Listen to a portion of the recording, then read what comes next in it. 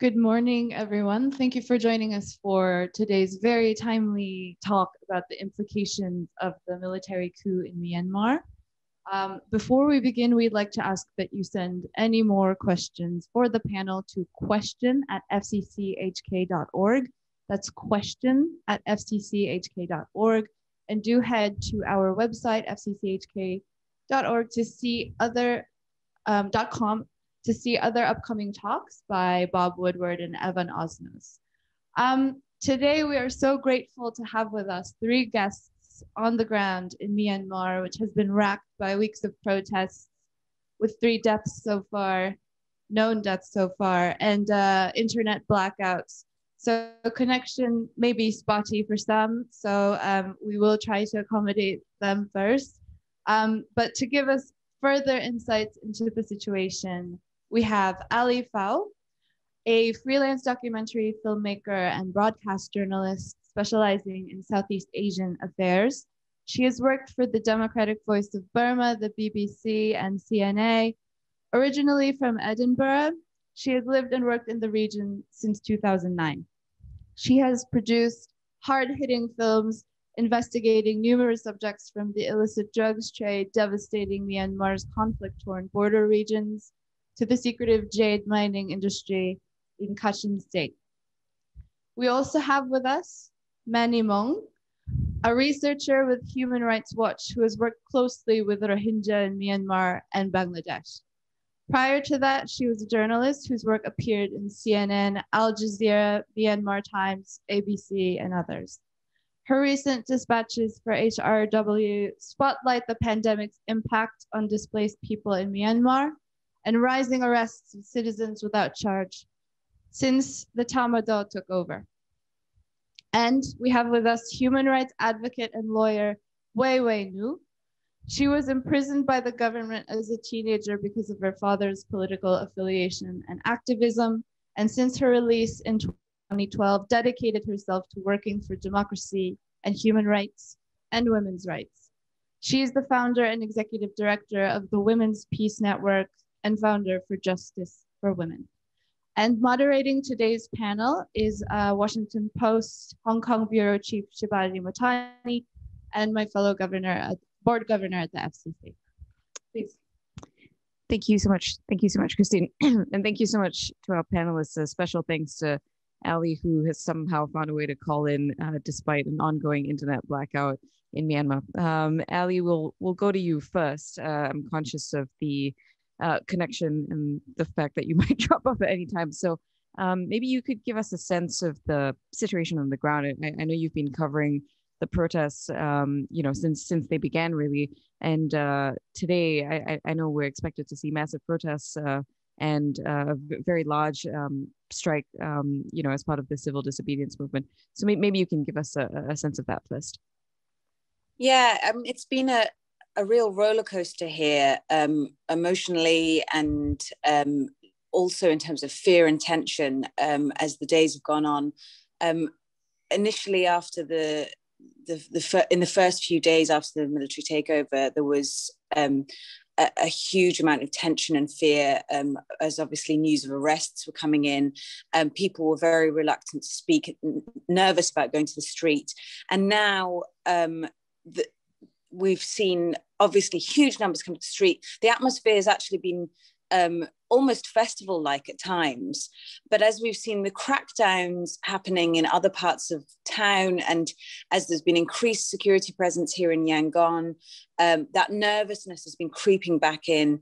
And also the kind of the momentum has decreased a little bit, and we've seen numbers drop. We've got a lot of young people still going out every day. We've still got large presence of protesters outside the embassies, outside the UN building here, and outside the central bank, which is where there are some tanks and military vehicles stationed. So there's been a lot of opposition to that. Obviously, people are making themselves heard and vocalizing their displeasure at the military presence. So there are still pockets of intense protest activity, but overall it's been a bit reduced. So I think that's why there's this call today, and definitely, as always is in the morning, a lot of uncertainty and nervousness, especially at the moment we're getting these nightly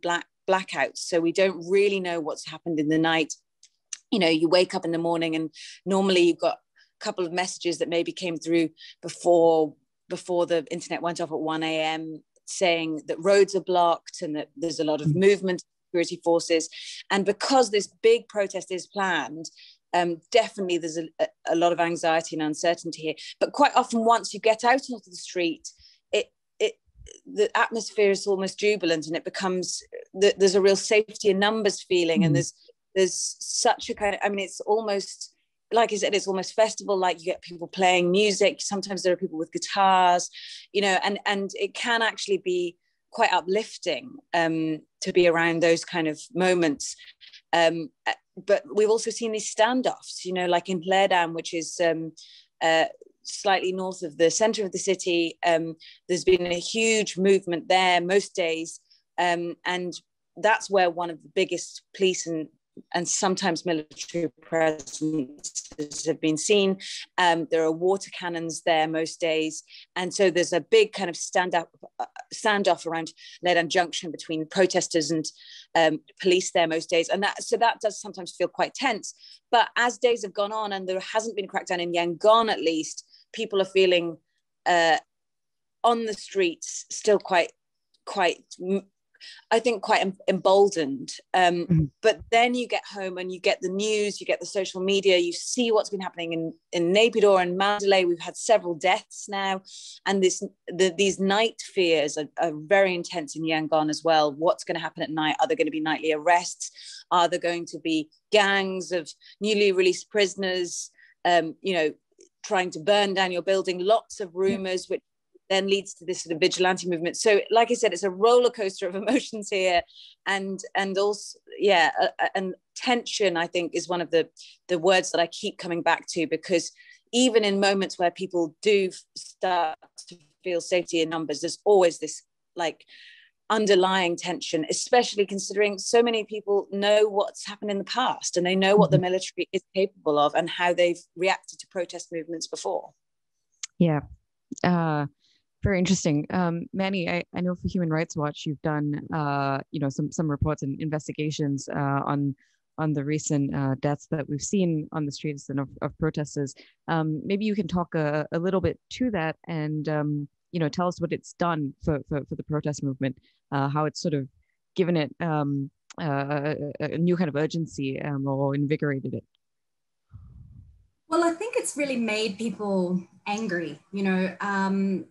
We've expected stronger crackdowns, but I think what we've seen is that the military, this regime is very patient, and they're biding their time. And, you know, what we can expect is that they're watching, they're looking for the leaders who are organizing, whether it's from a grassroots perspective or whether they suspect that they're doing it from a more structured way. We've seen people galvanize on the streets even without internet connection, because they've been able to communicate to each other in various forms. But I think the shootings have been really the linchpin in all of this, where it has really damaged, you know, the expectations of what the international community might have hoped the military would be able to respond in a bit more of a reasoned or even-handed way. But certainly I think people are really angry, and fair enough, because, you know, two of the major incidents that have happened now where we've seen lethal force used and people are killed are very young people, you know, teenagers. And these are the people who are leading the CDM protests. Whether or not we want to say that they're organized by the CSOs and grassroots levels, it's clear that the young people are the ones who are driving this. They don't want to be living under a military coup again. You know, you asked about the investigations, and it's difficult. Our information is piecemeal. You know, we might be getting some things in real time where people are posting when they can or sending us messages when they can. but the verifying process is really difficult. And I think everyone's finding that. And I mean, today, you know, it's remarkable that Ali can call in, because really we're under a blackout. Myanmar's under a blackout. And it's really concerning when we're thinking about the fact that there were messages broadcast on state media yesterday threatening to shoot peaceful protesters. So on top of all of that, that fear and that concern is fed by this propaganda machine that is really now actively threatening us. Yeah. Wei, you know, there's a obvious link here between the crackdown that we saw on the Rohingya in 2017, including by some of the same forces, right? The Light Infantry Division 77 and 33. Maybe you can talk a little bit about those troops, what we know about them, their role in you know, what happened with the Rohingya crackdown, and you know, what we're seeing now in terms of their response to these peaceful protesters gathering in Mandalay and Naypyidaw. Thank you for having me, and thank you for the opportunity to discuss here. So yes, it is quite terrifying to see this Light Infantry Division 3399 are in major city of Myanmar, in Yangon and in Mandalay. They are roaming around. It's, you know, for us, you know, knowing that how brutal this military could be, it is quite terrifying to see. And I also realized last few days ago, people were like taking selfie with these, you know, with the armored vehicles, as if, you know, these, like, you know, like basically, I'm not sure how the Burmese people in Arvin area understand how brutal this can be, although they're aware of the history. In you know, in 1997, I mean in 2007, or in 1996, 97, or in 1988, or all of this, you know, previous revolutions and uprisings, the military were quite brutal.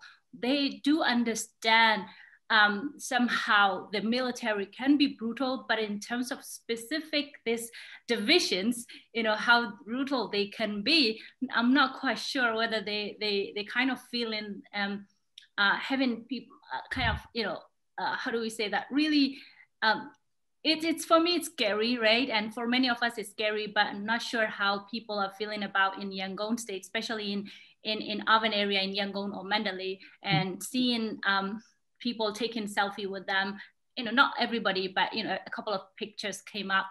It's been quite frustrating. And you can also see the military yesterday, the SAC actually warned public people, the protesters and young people, as if they will lose their life if they continue to do so, on the MRTV, Myanmar televisions.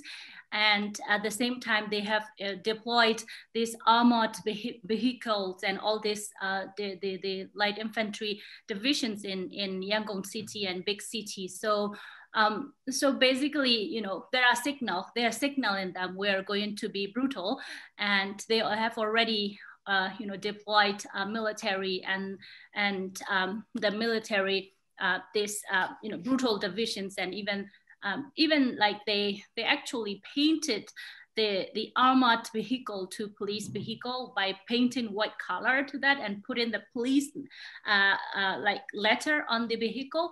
So it is very unclear what is going to happen today. People are organizing this big protest, huge protest today, for today, 22nd February 2021. They call it, like, you know, 25, like 22 and you know, 2021, they just call it 2252, and then they are organizing it at the same time. The military is aware of what people are going to be doing today, and they have already warned on the MRTV. And you know, I'm very concerned about today, and knowing what this the military divisions can be, how they could treat the people. And they are actually, this specifically light infantry divisions 33 is responsible for the crimes that committed against Rohingya in 2016 and 2017, as well as in many other ethnic areas. So it's very, very terrifying. Mm-hmm. Ali, maybe you can talk to us a little bit about the civil disobedience movement and the impact it's already had. What is it aiming to do? What is its hope in terms of achieving or kind of delegitimizing the military government, and what kind of impact have you already seen on the streets in terms of the closures of banks and so on, right? Is quite tangible that this movement's having some impact. Absolutely. I mean, this is definitely a very new strategy from the protesters or from the movement itself. And we are seeing an impact. And this is, I think, what a lot of the youth are saying is going to make this time different. This is what's going to make it possible for change to happen. That, there's a lot of positivity from protest leadership and so on, that this time they can make a difference. And the CDM, the civil disobedience movement, is really the heart of that, because so many people have joined, and there's been these intimidation techniques from the military and police and authorities trying to arrest people who are taking part in the civil disobedience movement, but it's really actually hasn't been having the impact that they were expecting. The movement itself is having an impact. As you say, banks are closed. I mean, that's for me the clearest example right now of how much of an effect it's having, because people can't access cash. People can't. It's largely a cash economy still here in Myanmar. Lots of people rely on cash. There has been a trickle in of mobile banking. Mobile money is still working, so that's kind of keeping things afloat. And a lot of people, in anticipation of this all happening, did get a lot of money out. So people do have cash reserves. Some of them have them anyway because it's a cash economy. People are always expecting something like this to happen. So at the moment, everyone's just kind of riding on adrenaline and feels like it's going to happen. And when you do speak to protesters or raise this issue of, well, what happens when no one can get any cash out anymore, and what happens when the economy kind of rolls to a halt, that's actually what they want. That's what they want to achieve. And so they feel excited by that, and they feel like if people are scared, then that's good, because it's showing the society can't shut down. And that's really what they're trying to achieve. They're trying to show the military government, we will not function as a society under your rule. We will not work for you. We will not continue. You cannot run the country. Life cannot continue under your leadership, because we won't accept it. And we are so unhappy about it that we're ready for the whole country to come to a standstill. But I do think that there are some very vulnerable people who are going to be impacted much more than others, as is always the case with this sort of thing. We're hearing news that some of the banks are already really in a kind of crisis situation. It's possible they're all going to crash. There are other places that are also suffering.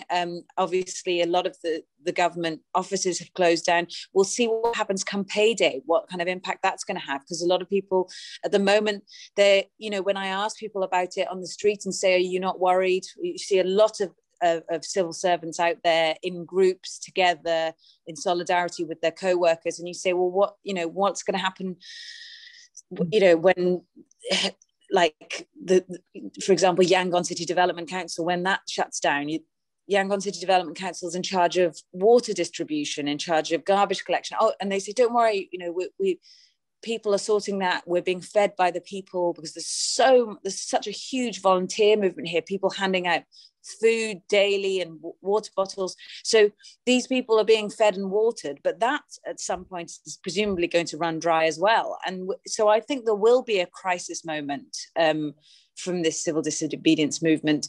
And I think there will be a lot of families that are going to have to reassess when it comes to payday, when they're not able to access their payment, when they realize that this is going to have a bigger impact on just them, maybe on their families.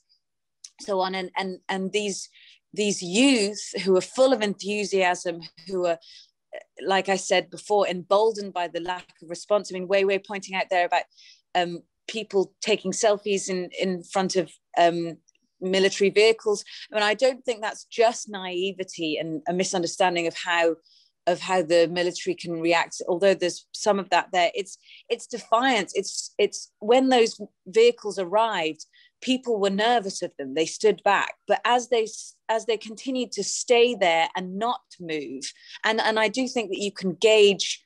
I mean, you guys will have seen in Hong Kong as well. Like, you can gauge when there's going to be pushback from authorities. You can see from their mood when they're gearing up to something, and that's when we've seen nervousness in Ledan and parts of things, when there's been movement of the water cannon or attaching of the hoses, and you feel like something's going to happen. Whereas these guys, they're just static, and it's quite clear that they're not going to do anything. So as they've remained there for now, anyway, obviously I don't know what's going to happen in days to come, but while you're outside, you can see that nothing's happening, and so people are just kind of pushing further and further as they feel kind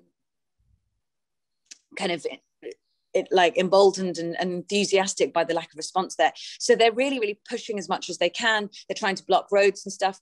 The irony here is both sides are blocking roads. Protesters are blocking roads. The police and the authorities are blocking roads. Protesters are trying to stop the civil disobedience, or people who work for the government offices who are not actively taking part in civil disobedience, stop them getting to work. So they're trying to kind of stop those few people who are still complying or engaging with the regime from being able to do that, from being able to get to their offices. But then the military is also trying to stop the protesters moving around, or the government. The government's trying to stop the protesters moving around. So there's a weird sort of dual system. We're trying to stop the movement around the city, which has also been semi-effective, although it's mostly just increased traffic and slowed people down. It hasn't really stopped people. There's always another route. But yeah, if we're feeling it acutely here, it's definitely, it feels like something's brewing, and whether it's going to be today at this huge protest movement, which is expected, and the general strike as well, like all shops are expected to close today. There's pretty much everything expected to be shut down today. And I don't know what kind of impact that's going to have that we haven't seen in previous days, because a lot of shops and private businesses have still been functioning until now. And so perhaps today we'll see another knock-on effect from that. But yeah, it's very real, very effective. A lot of people supporting it.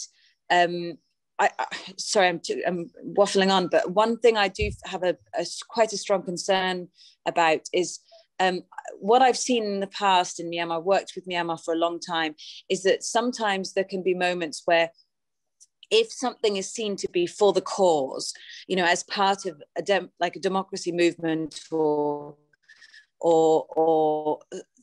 a movement for freedom, and something negative then happens, people are reluctant to report it, including local media, because media are part of this cause, because just by being journalists and being media, they are in a way standing up for freedom of expression and a lot of the rights that they feel they'll lose the military. And so if, for example, we do start to see a catastrophic effect from the civil disobedience movement and a lot of suffering, possibly deaths. I mean, hospitals are also involved in this. We're talking about people who have been ejected from hospitals, a lack of healthcare. If that does start to have a very negative effect on ordinary people, my concern is that it won't be reported, because reporting on that will be seen as kind of going against the movement and doing something negative for the cause, as opposed to supporting it. And that's what's concerning. And in the meantime, the military leadership, they have their own hospitals. The military have their own hospitals. They have their own systems. They live in these compounds far away. They're all based in Naypyidaw. I mean, that's part of why they designed Naypyidaw and moved there in the first place, so that they could kind of be safely there, out of the way of these popular movements and other things. So I do think a lot of the impact is going to be on ordinary people, and it could be much more catastrophic than we're expecting. And hopefully what the idea is that will push the military into responding, into backing down. But you know, a lot of us that have worked in Myanmar for a long time know that that's not really in the nature of the Tamador, and the idea that they would change their mind or back down, they'd lose a lot of face, and it just seems very unlikely. So yeah, it's going to just keep pushing forward, I think, until a crisis point. That's my personal concern and feeling right now. Yeah, those are all very, very good points, and I think something that us in Hong Kong, who've also watched the protests and the sort of burn it all down kind of mentality can relate to, right? So we actually already have some questions, coming in, and I do want to give some time to our audience to ask questions. So I'm gonna jump into that right now. A question for both Manny and Wei Wei. I'll let perhaps Manny answer first, and then Wei Wei. How might the Rohingya and ethnic minorities be treated differently under a military regime? I know that's been a sort of complicated issue. Obviously, the military, the Tatmadaw, has been trying to exploit different feelings among ethnic groups and trying to get them on side, sort of exploiting some of these negative feelings towards the NLD that had been brewing for a number of years. Manny, maybe you can speak to sort of the other ethnic groups, and then we can have Wei Wei talk about the Rohingya specifically. Sure. Right now, there's been active conflict in Karen State, for example. I mean, this started before the coup, and we had heard that up to 4,000 people had been displaced in the week just before the coup even. And then again last week, we heard that there were, active conflict around Myawaddy area that was unrelated to the protests and the strike actions. So civil war continues, and it has been continuing, and there has been deployment of troops in different areas, even as the coup has been going. We heard in Liza that there was offensives a couple of weeks ago by the military. So the ethnic people are very aware of the consequences of what will happen under a military regime, considering that these conflicts have still been going even with an NLD government in place, and they were unable to really address that. And certainly the peace, the NCA, or the National Ceasefire Agreement, I mean, right now is debatably, in question, because we don't know whether this is all going to be null and void in the coming days. What I wanted to speak to about earlier was as well, like, we've seen these laws and these amendments of laws coming in very quickly. These things like, getting rid of privacy laws, changing the constitution so that men online can actually make null and void any privacy rights, any protection rights for human rights. It's really concerning. And I do think that the ethnic areas have already suffered quite a bit. So some of the earlier clashes that we saw were actually in ethnic areas. So in Myitkyina, for example, last week, where reporters were also arrested among the group of people who were taken, and clashes where civilians were hurt. We've also recently seen arrests this week of civilians, and allegedly 2 young nurses who were getting ready for a protest, and they were chased by some of the military. I think, just in a way to intimidate and harass and show that they were willing to intimidate and harass these young women, and they came back really badly beaten. All that stuff is really, really concerning. So I don't think it bodes well for the Rohingya at all. And I mean, I will throw to Wei Wei because I want her to speak on this more, but if you are considering sending people back to a country that is in active conflict and now under a coup, to the same regime who committed these crimes against this ethnic group of people, it just doesn't make sense. And Bangladesh are now trying to send people back. And worryingly, they mentioned at the UNSC last week, the UN Security Council, that they would send people back in a dignified and safe manner. Under humanitarian law, you're meant to be able to send them back under a dignified, safe and voluntary manner. And very notably, they dropped the voluntary out of it. Now we're seeing from Malaysia that they want to send people back. And these forced deportations are really concerning because we know what's happened to them under this regime. And maybe Weiwei can talk more about that. Thank you, Manny, for all your insights. I think they are very, very right. You are right. I mean, I agree with both of you. Just before that, just to clarify, I wasn't, I didn't think young people were naive, but taking picture in front of the armored vehicle, but I just felt frustrated to see that. And I totally agree with you. It's defiance, it's resistance, and people are very, very angry by seeing these vehicles and the military deployed across the main cities, and they are using all their talent and creativity to reject the military coup. And that's how, you know, even the brutal crackdown in Mandalay and Medina yesterday, the day before yesterday, and in Naypyidaw, you know, they come back strong with a larger number day by day, and that's their defiance, and that we are seeing, and that is real, and we really need to pay attention to today. And going back to the questions of minority and Rohingya. And before that, I also want to highlight one thing here. We are an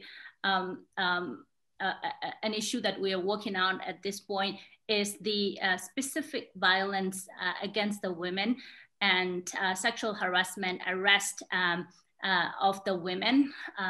So basically, we are seeing women are targeted in Mandalay, in Medina, in Naypyidaw. Nyat Khain was shot dead, and then one thing that struck me a lot is that how women are being brutally, violently arrested by male police officer, and which is not only violating international laws, but also violating the domestic laws itself, like the criminal procedures or police manuals of Burma. So, you know, it is really, really unacceptable to see how women have been brutalized, violently arrested, and intimidated in many ways. And I think this is one thing that we have to highlight.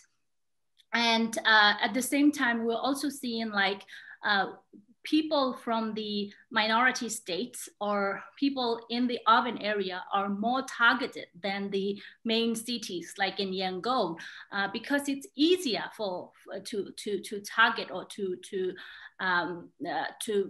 crack down the people in the smaller cities than in bigger cities.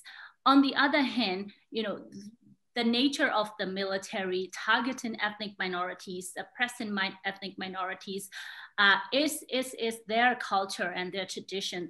And I can assure you that when the military is able to normalize this coup, then they will start the persecutions against the ethnic minorities, including in Rakhine State against Rohingya, in a more aggressive manner. Because as Manny said, you know, this is the very same military committed these crimes against humanity and genocide against Rohingya and other ethnic communities, war crimes against other ethnic communities. And, you know, it is unacceptable for the world, you know, to stay silent on this thing. You know, we cannot just let the, you know, genocide criminals and suspect to rule the country again. And now, you know, the people started to realize, you know, how not very in an overwhelming majority, but some people in Myanmar started to realize the military, the enemy is not the Rohingya or ethnic minorities, but the military themselves, and they don't have color or religion or ethnicity when it's come to their brutality. And, you know, the realization is there. But I fear they are going to use this nationalism card against once they normalize the situations a little bit and divert attentions of the public to the Rohingya and create another atrocity crimes. And that is really, really something that we need to pay attention to. And most of all, we cannot let these generals to rule the country again. We need to see immediate actions from the world. Going back to the questions of CDMs and one thing that very important to notice here is the people of Myanmar, young, old, young people are initiating the movement, but their parents are supporting them. Their parents are helping them to go out and protest or to join the CDM movement and to stop going or working for the government. So what is more important to notice here is the people of Myanmar are ready to sacrifice and they know consequences, but they are desperately trying to stop government functions and military businesses, economy itself, by every means they can. So if people of Myanmar are willing to sacrifice for now, why not the international community? Why not international governments? What is their calculation is? They need to respect the people's desire. They are desperately calling for the help and support and actions, not the statement or not concern, but the actions. And I think if the people in Myanmar, people on the ground and the international community are on the same page, and this fight will be win. And again, we have to remember that we cannot let these generals rule the country. Mm-hmm. That actually fits very nicely into a question from Eric Wishat, Club Vice President. He asks, what impact has Aung San Suu Kyi's defense of the military over the Rohingya crisis had on the international reaction to the coup? Do all of you see Aung San Suu Kyi as having less sort of pull or kind of star factor, right? If we remember that sanctions and other responses to the military in the past were quite solely based on her and her treatment and her behavior. Do you think it's fair to say that people on the streets and hopefully the international community has been focusing less on her and more on the broader movement, the broader people of Myanmar? I'll let whoever jump in. I'm sure you all have thoughts on this. I don't know. Should I? Go ahead. Wait. Okay. I mean, I will let you guys speak more, but I just wanted to raise one thing here. I mean, yes, the NLD party and Aung San Suu Kyi won a landslide in the past elections in 2020, right? However, all these ballot, all these votes doesn't necessarily mean the people of Myanmar, majority of Myanmar, support her or like her, but they felt no other choice but to support her. So basically, they really hate the military and they don't want the military-backed party get any seat. So that is the reason that a lot of the people I know have voted for the NLD party. Now, with this movement, again, yes, they support, vast majority of Myanmar people support or love and care, respect the Aung San Suu Kyi. However, when a lot of young people come out on the street, it's not just about her anymore. It's about wanting to have a better future, wanting to have a freer future, wanting to have a country that they can aspire to live with equality, justice, and respect among each other. I think that desire among the young people is something astonishing to see, and that is something that we have to recognize. And when in this movement, I'm sure the NLD party calling for the release of the detainees, the Aung San Suu Kyi, women, and everyone else as well. But the goal might be different for the different groups and different political groups, as well as the general younger people. For the NLD party, it might be just not only to return to the power, to get the control back on the of the government, and that is legitimate. But on the other hand, we also have to recognize countries' other major fundamental problems that we have, which is like deep ethnic divisions and these long-lasting 6 decades long civil wars. And these younger generations and ethnic people are calling for a truly democratic federal union and to abolish this 2008 constitution. So I think when we push for these democratic, the return for the democracy, I think some of these calls has to be clear from the beginning. And while supporting this movement, it's not just supporting NLD, but they're holding them accountable for the principles and from the war for the things that they have to be complying with, regardless of we're able to return to the power or not.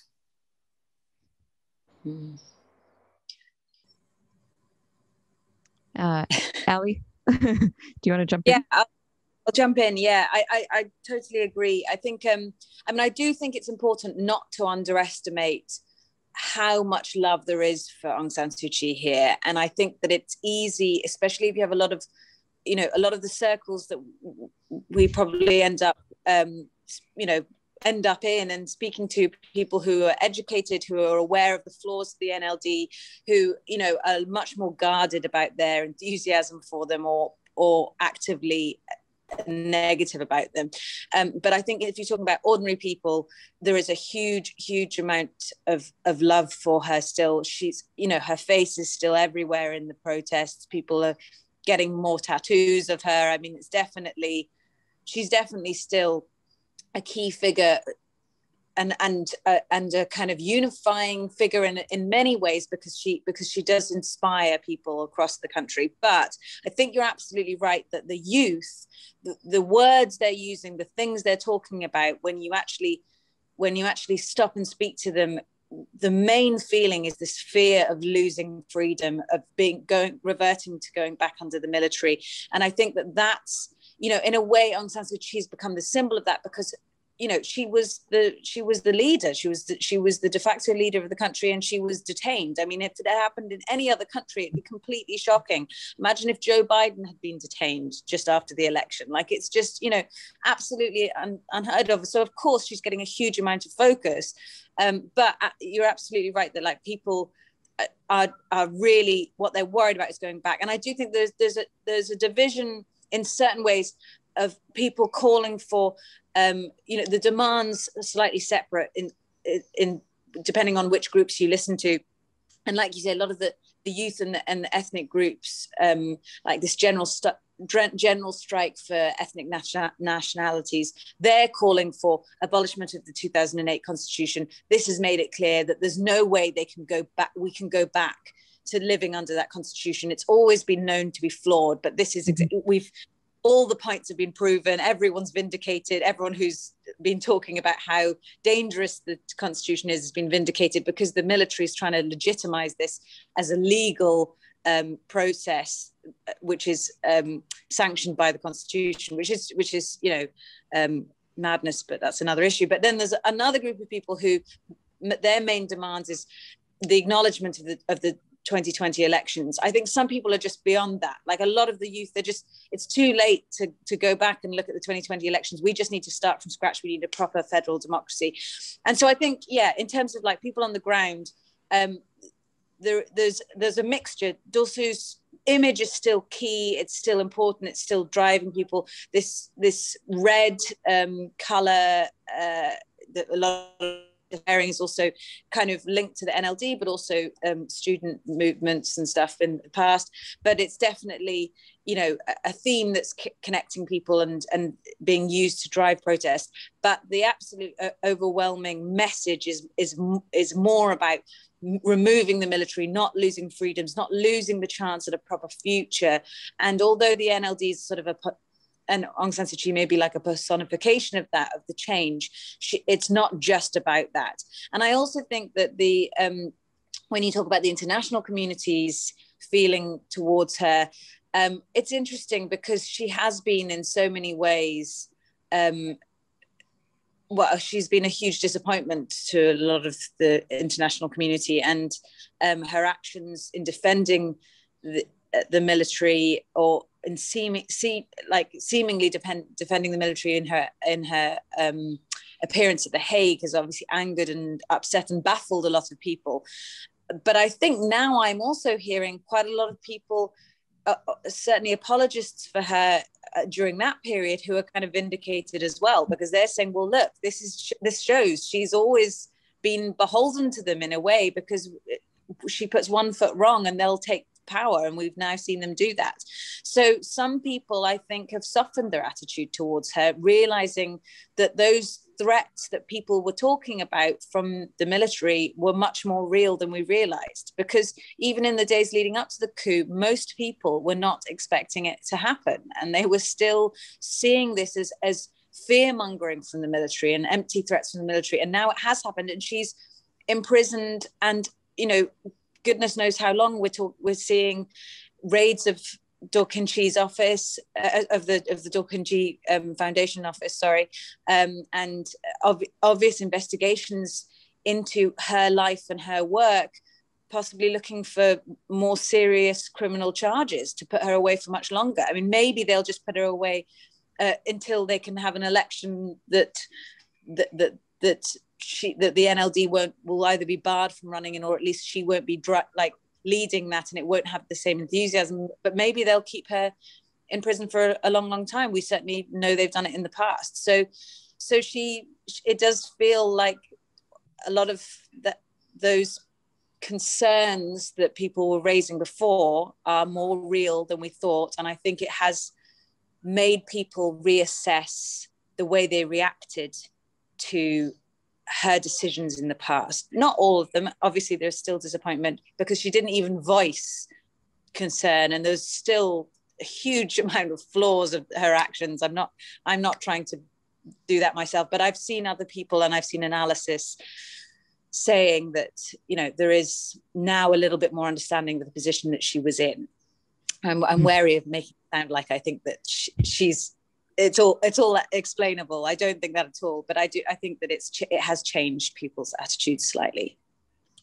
Can I just add something to that? Because I mean, I've worked with Ali for a long time as well, and I fully agree. But the thing I think that's really galvanized this moment is that it is an anti-coup movement.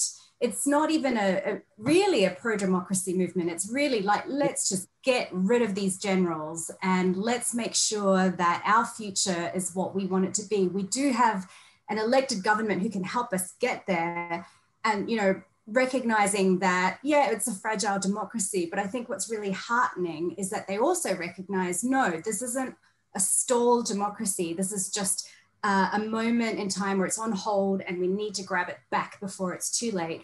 And in some ways, the military also recognizes this. And I think that, these attempts to really push forward these draconian laws and have these, many pretrial detention arrests.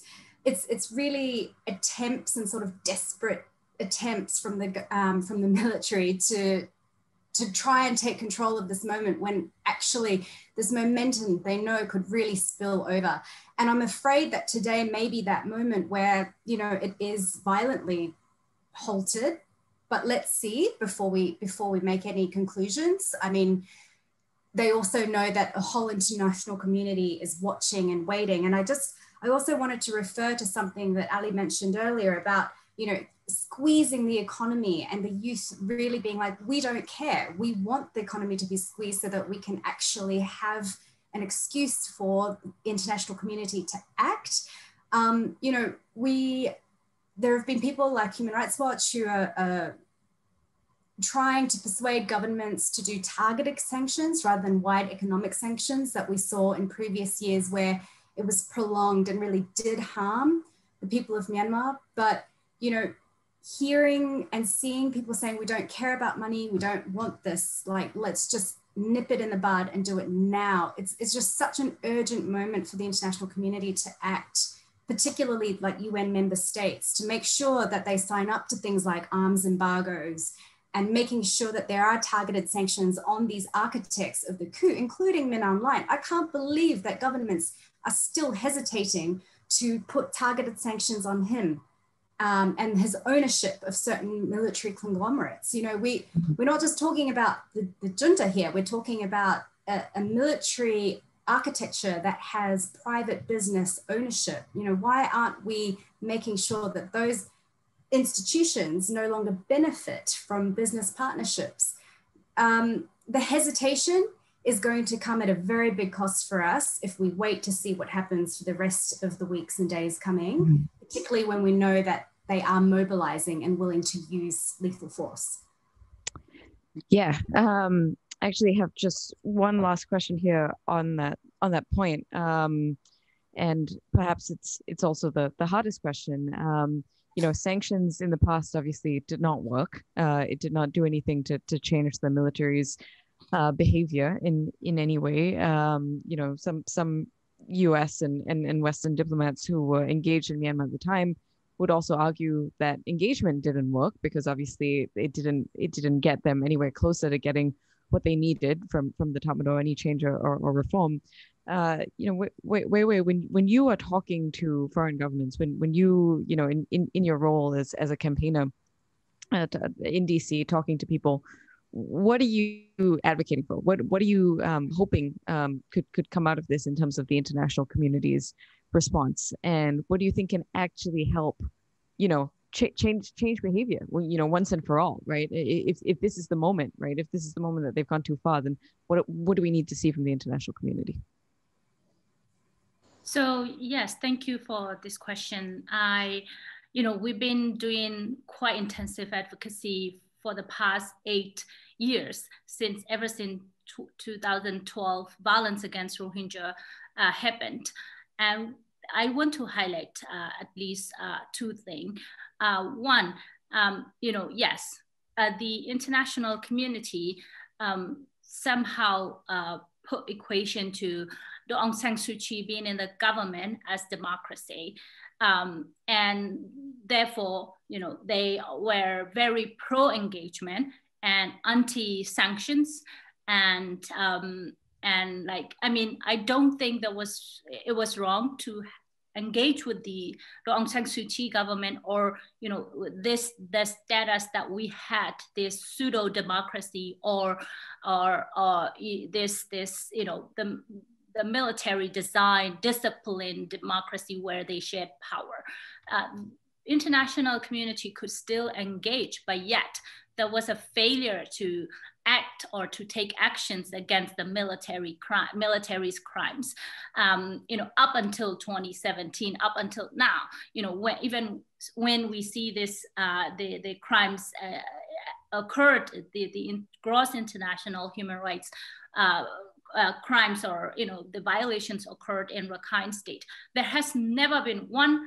We never addressed the military's impunity through criminal accountability processes or other accountability measures, which is like sanctioning the military or military businesses.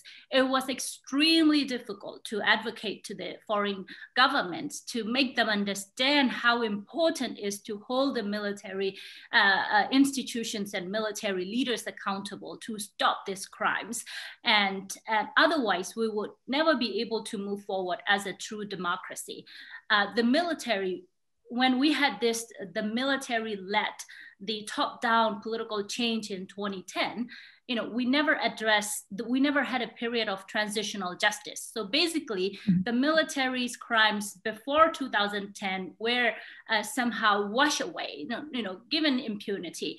And then when we had this 2016 and 17, since 2012, all the crimes, the developing over the time in Rakhine State, we never had any issue, discussions about the criminal accountability. On top of that, the world reluctant to put sanctions because they think it was ineffective and it might hurt the people, it might hurt the democratization period. But it was completely wrong calculations that, you know, by seeing the result today. And now, I mean, you know, again, the questions of whether sanctions is effective or not, I think it's, you know, some of this experts, or engagement expert, their calculations or their analysis is wrong.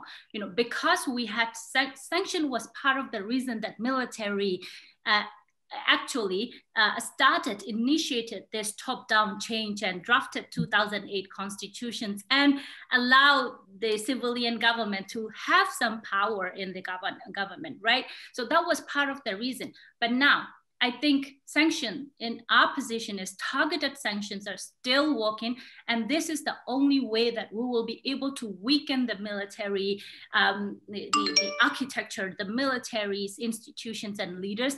And that is the only way that we will be able to push for the change or the return of the power. So the military, the sanctions are important.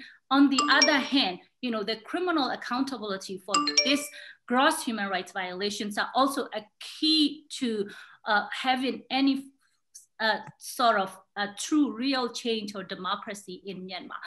Otherwise, if these militaries remain, held unaccountable, then they will continue. We will see recurrence of the crimes. That is for sure. So I would support not only sanctions, but also with the focus of the criminal accountability to take down this military general. Mm-hmm. Great. Ali, do you want to jump in on that at all? Yeah, I'll just quickly say I think sanctions are always a difficult one because there's so much experience from the past that show that they haven't been effective. I think there are ways to do it better than we have. I think that, and I totally understand that why people call on them, because at least like Wewe says, it's showing that they can't, that this is not being accepted. So it's a kind of in a way that the implementing of sanctions is a kind of public ticking off in itself. I'm torn between the military don't really care, they'll just carry on as they, they're not that bothered by the way they come across. But I do think that if you do, as Wewe mentioned, like sanction individuals and or family members, even stop them from traveling, perhaps that's going to then have an impact on their golfing holiday plans and so on. But I think it's always slightly flawed, because obviously even if you're targeted with your focus of sanctions on things like military companies, a lot of the market for those companies, for those products, are not going to the West anyway, or people who are likely to jump on board easily with sanctions. It does need to be more of a global response for it to have any impact, because seeing Joe Biden saying that the US is going to sanction the jade companies is not going to have an impact, because the Americans are not the people buying jade. It's China. It's you need ASEAN, you need China, you need other countries to get on board, I think, for there to be an impact. And if that happened, perhaps it would have, and obviously it's difficult. I don't have a better solution, so it's difficult to criticize, but I just see them. I do see flaws in them, and but yeah, I think that the key is to get as many people on board as possible to get a sort of unified response from the globe, which is easier said than done. But yeah, it's a difficult one, and I also know that people here want to feel heard, and that is also part of it.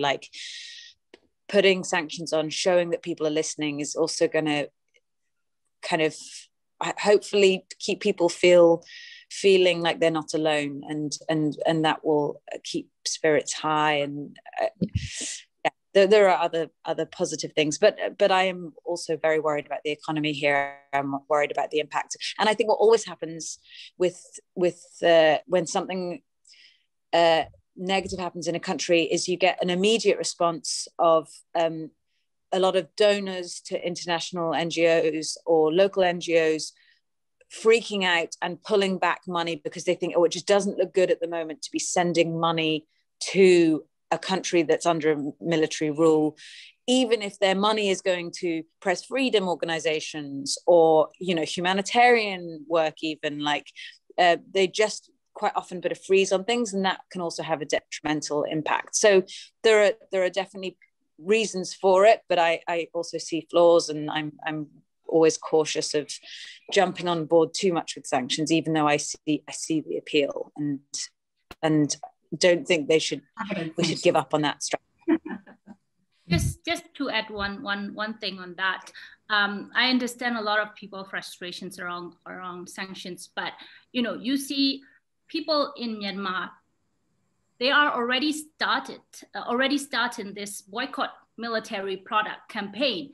So they have already taken initiative while we are asking international governments to put sanctions on the military's companies and military product. And that's the reality we have to understand. And that's the reality and the people desire we need to listen to. And I agree on the collective international response, I think will be the most effective way to respond to this situation. So that is why I think we are encouraging many policymakers and government to reach out to their partners and to come up with the collective sanctions and collective response to the situations in general, including global arms embargo and the addressing the accountability issues as well. I mean, otherwise, yes, you're right, if not going to be very effective. But I think, if we don't put the sanctions on, the military will get another free pass. That is the last thing and the softest action that international community could take at this point. If we don't do that, so, the military will feel like, yeah, we get another free pass, free pass by free pass. And, we'll give them license to kill more people and, and eventually, maybe this time Rohingya will just disappear. Maung once said, they are carrying out unfinished business. Maybe they will finish this business this time, right? Yeah, absolutely. I think that that's definitely true. The idea that if we don't do something, if sanctions aren't put on, then it's almost like people are saying that they can get away with it, or it's, you got to make the message clear, this is not okay. And I think sanctions are a good way of doing that, even if the actual strategy doesn't necessarily work as effectively, but making it clear that what they've done is not being accepted is key, because otherwise, like you say, they're just going to continue to plow forward with impunity. Yeah. So I mean, sorry, I know you really run out of time, but again, when we're talking about these threats and these actions that go unpunished and with impunity, I mean, I wanted to read out the screen grab from the MRTV broadcast yesterday, which was point 5. It's found that the protesters have raised their incitement towards riot and anarchy mob on the day of 22nd of February, which is today. Protests are now inciting the people, especially emotional teenagers and youths, to a confrontation path where they will suffer the loss of life. I mean, if that isn't a threat, then I don't know what that is. And if the military are allowed to continue with impunity to threaten civilians in that way, we do need to do something that's going to squeeze them out. And, unfortunately, there will be unintended consequences, but that's why I think when we mention the words targeted sanctions, it has to be done in a really strategic way, and yes, in a unified way where it is actually done by a number of countries rather than just the status quo. Yeah.